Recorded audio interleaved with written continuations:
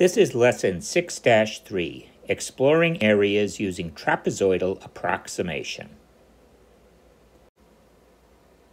We've been exploring different ways to find the area under a curve. Specifically, we've been using a velocity curve, as you can see here, a velocity on the vertical axis and time on the horizontal axis. And we've tried different things like rectangles, where we've used the left, the middle, and the right portion of the rectangle to approximate the area. Well, in this lesson, we're going to learn another way to approximate the area under a curve, and that is by using trapezoids. As you can see here, we've got a trapezoid to find the area between 2 and 4.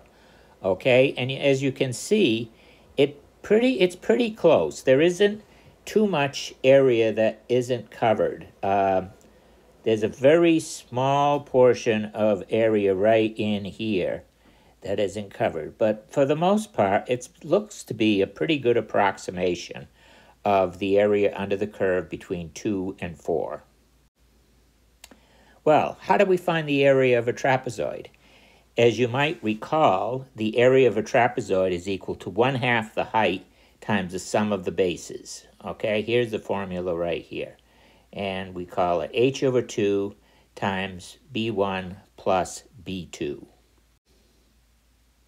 Now, it's a little bit tricky with the way we have drawn the trapezoid here, because h, or the height, is actually the distance from 2 to 4, as you can see here. So that is actually the height from 2 to 4. Our trapezoid is effectively turned on its side.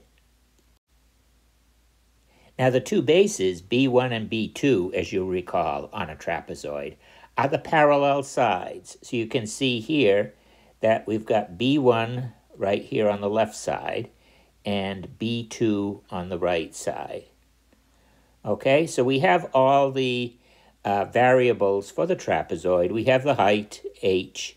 We have B1 and B2, so we can actually calculate the area of that trapezoid. Well, again, we can create multiple figures here. Just like we had multiple rectangles, we can have multiple trapezoids. Here'd be a case where we have 2 trapezoids. And, maybe it would be pretty close to being the area under the curve. But let's see if we can get something that's even a little more accurate than that. So here we have 4 trapezoids, okay? And as you can see, it would appear that we're pretty close to being the area under the curve between 2 and 4. So how are we going to go about calculating that area? Well, here's the formulas here, okay? As you can see, the trapezoids have a height of 1/2. Now, we've got 1/2 over 1/2, so that becomes 1/4. The sum of the bases in this first case are f of 2 plus f of 2.5.